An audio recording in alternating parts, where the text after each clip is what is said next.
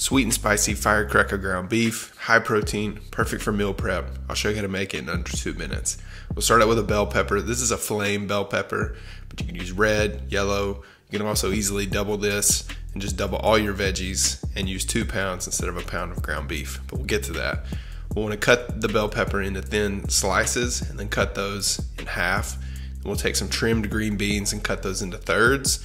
You can adjust the size of your veggies. You can even dice them. Then we'll take half of a sweet or a white onion, cut that into kind of thirds as well, mix those up and set them aside. To make the sauce, mix together a 1/4 cup honey, a teaspoon each of kosher salt, ground ginger, and garlic powder, half teaspoon of red pepper flakes and black pepper, 2 tablespoons of rice vinegar, a 1/4 cup of buffalo sauce, I use Frank's Red Hot, and a 1/4 cup of water.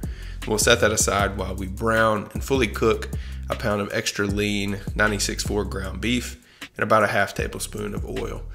Once that's fully cooked and broken apart, transfer it to a bowl and then heat a tablespoon of oil in the same skillet before adding your veggies. We'll cook these for maybe 4 to 5 minutes until the onion and pepper begin to soften and pick up a little bit of color, and those green beans are a bright, vibrant green. Then add back your cooked ground beef and the sauce. And once the sauce hits, you want to stir everything together and then leave it alone for just a couple minutes.